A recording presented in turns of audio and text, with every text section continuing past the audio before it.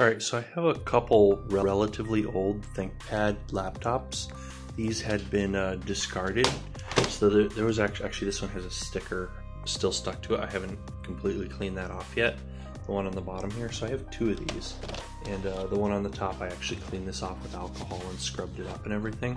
But yeah, so this is it's old. It's old enough that it's like barely, it's not worth using almost. But it's a Lenovo R61, and it's not like it's useless, but yeah, these two were in the garbage basically. There was a stack of 17 of these that had been discarded, so I took two of them. Apparently they're going for somewhere between like $30 to $50 on eBay, I think, depending on condition and stuff. Now these two each have I powered these on, and they actually didn't have I didn't have a power supply for them, so I bought one on eBay for like probably 10 bucks or something just to try them out. So I mean they could be sold, but it's not really worth the effort unless I was doing it in bulk, and I even still. But yeah, so not really worth it for me to sell these, and they're old enough that I have so many spare laptops and things around. They're not really worth using. So any case, they might be fun to play with and to test out. I might take them apart. I might see what I can install on them. I'm thinking I want to install NetBSD on one of them and probably like Kali Linux on the other, just to see how it runs. I mean, really, I'd like a better laptop to run Kali, just to run tests on my home network, see how secure things are. But I was also thinking maybe I'd just test Arch out on one of them too. But really, I want to try Kali and NetBSD, so that's what they're going to be used for. Right now, they're both running Windows 7, and they both boot directly into the admin account. This is how I found them. They're running a registered copy of Windows 7 that boots directly into the admin account. Now, they each have a gig and a half of RAM, and they each have Celeron processors. I'm not sure any more of the details about the processor besides that. And they each have a dead battery, which means they're worth even less. So I can power each of them on. They don't charge, and I'm not sure if that can be fixed or I just have to replace the battery, but I'm not going to do that because it's just not worth putting money into getting these running. But I was initially thinking it might be worth adding an SSD into each of these and just using them as low powered testing machines or something. But I don't think it's worth putting an SSD in these because I mean the RAM is so low, and the CPUs are just so weak that I don't think I'm not even going to try to make them be quick, efficient machines. I'm just going to keep them as they are. So that said, I'm not going to do anything. I might take them apart just to take them apart, but I'm not going to try to upgrade the hardware in them. But what I am going to do is I'm just going to install Linux and NetBSD on them and just see how it works. So it'll be a fun little side project, but that's about it. That's all I had in mind for these two things. Yeah, just a fun little side project. I know this isn't as exciting as some of my Raspberry Pi projects or some of my coding projects, but yeah, that's just pretty much it. This is like where you could unscrew this and pull this tray out, and the hard drive is right in here.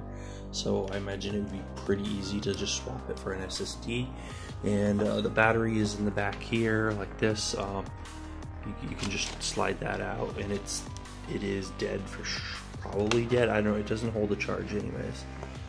Yeah. Anyway, whatever.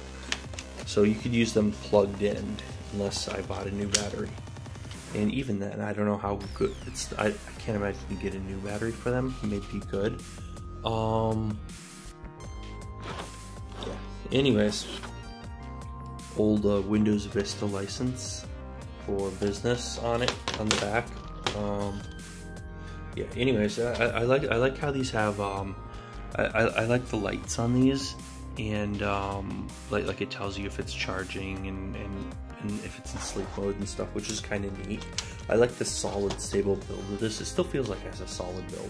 It's a relatively, the keyboard is alright. It doesn't feel amazing, but it's better than some laptops for sure. And I guess it still kind of feels, I don't know. I guess lately I've been using my mechanical keyboard, and I've gotten used to. So I'm switching between like this mechanical keyboard and a MacBook Pro, which is flat, but I've gotten used to it. And the MacBook Pro is actually pretty amazing once you get used to it, even though it's flat. It's like the newer MacBook Pro, and it actually works pretty well.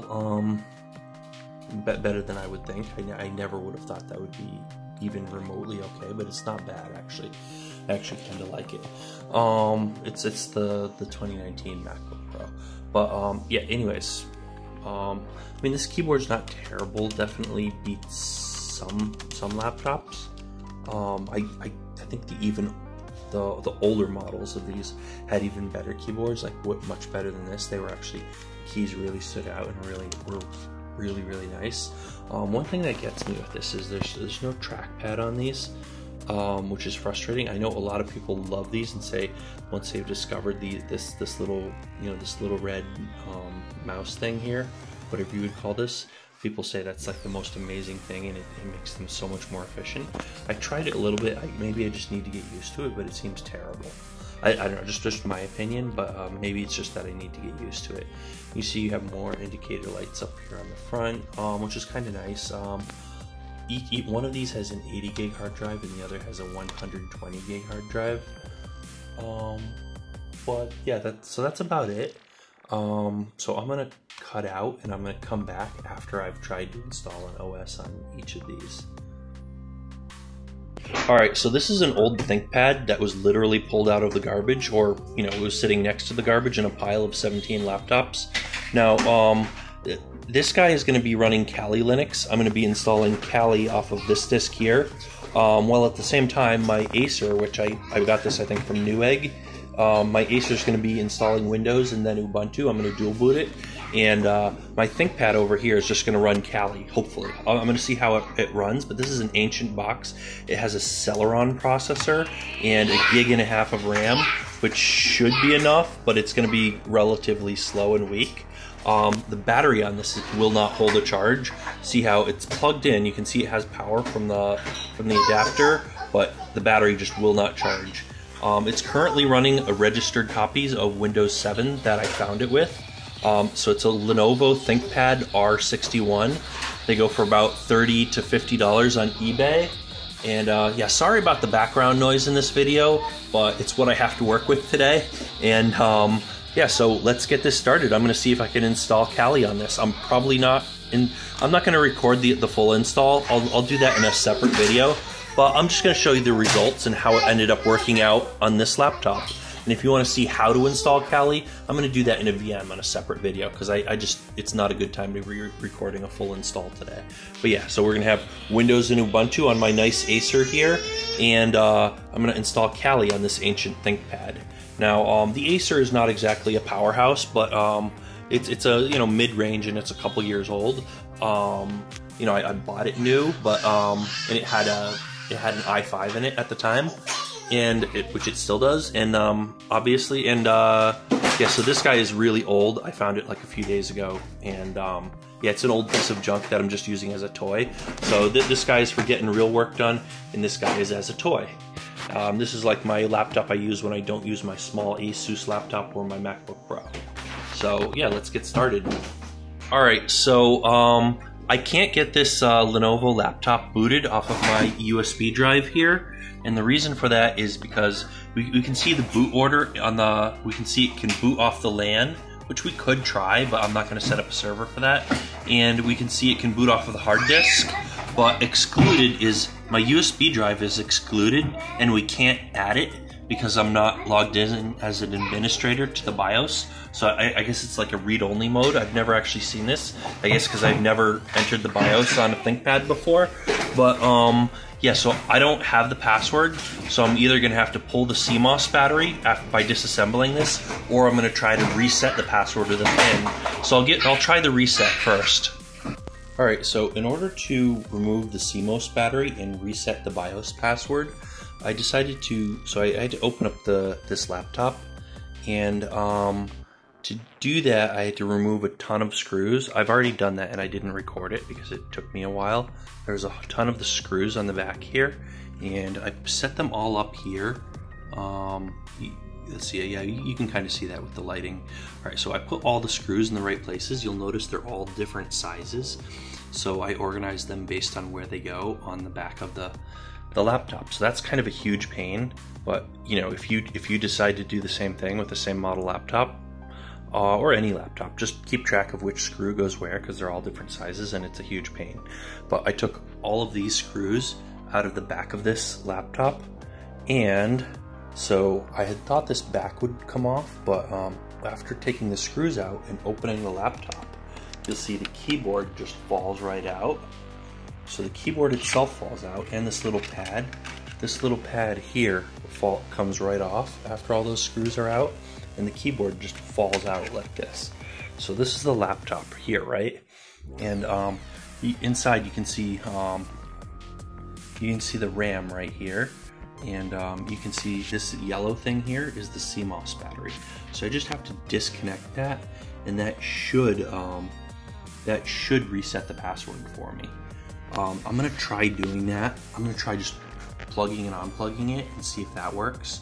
And if that doesn't work, I'm gonna unplug it and just leave it unplugged for like an hour, which is what, you know, every instruction I've read, or what the only instruction I read tells me to do. Looking down here, not sure what part that is. That looks like this is a wireless card down here, in here. I almost wanted to say that was an SSD, but it looks like an M2 port. I'd have to get a closer look, but it must be something else, because I think this is too old to have an M2 port. I could be wrong. And I believe the CPU has to be like this. I'm guessing this is where the CPU is, but I'm not sure how this is all laid out, and I'm not going to take this apart any more than I need to. So I'm going to give it a shot. So if you see the CMOS battery here, I have to unplug this little thing here and plug it back in and see if that works. And here we go. So unplug this, black on the left side, red on the other side. So I'm just gonna unplug this little jumper here. Hold on, I'm gonna need 2 hands to pull on that one. And there we go, we've got the CMOS battery out. So let's give it a shot.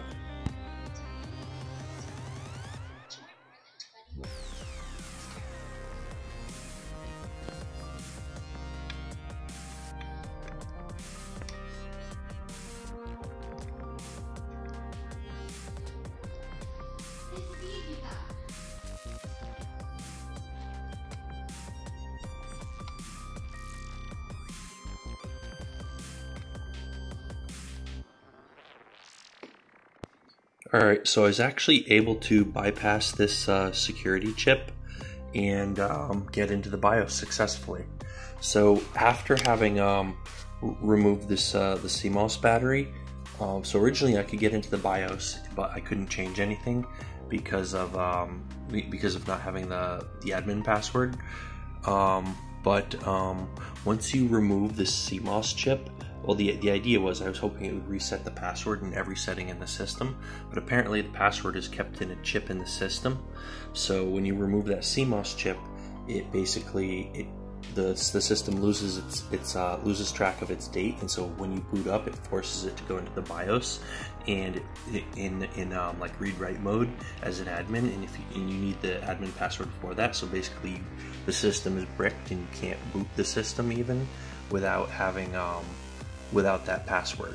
So, you know, removing this CMOS battery basically bricked the system. And I guess the official advice from Lenovo is that, you know, if this happens, you have to replace your system board or find out what that password is somehow. Well, as it turns out, you basically, all you have to do is short out these two pins on this chip here. Now, I'm gonna have a little diagram. If you check the link in the description, and I'm probably gonna overlay this on the video, but yeah, it's this chip. Now, on different revisions of this, different versions of the laptop, and I guess apparently different revisions of the same model, will put this chip in different places. Some people report it being on like the back of the system board. Some people say it's in different places on the front of the system board. In my case, and in the case of a video I watched by someone else, it was right here. So if you look here, the keyboard goes here, and the panel where you rest your wrists goes right here, which is this thing over here. So this over here. So I popped that off, popped the keyboard off, and right beneath the keyboard, right in this area here, there is a little, so there's a chip right here. And this chip, you're going to, now if it happens to be oriented differently for you, it might be different pins, but as it turned out, it was the first on the bottom side of the chip. It was those first two. Let me shine my, I don't think I need a flashlight. Yeah, that doesn't even help with the, barely helps. Yeah, those first two pins on the bottom. So going from left to right, the first two pins on the bottom of that chip, you have to short them out. Basically touch them together with a screwdriver or with tweezers or something metal. So I ended up using tweezers. I fiddled around with it a lot using these thinner tweezers, and I had no luck. Like I tried shorting out some of the other pins and had it come up with different error messages, and touching some of them caused the system to just power off immediately. But I couldn't get them. I tried touching it. It wouldn't short it out, and it wouldn't get me past the password. And I tried it at different stages, like I would touch it and then start the system, and then touch it, start it while the system is up.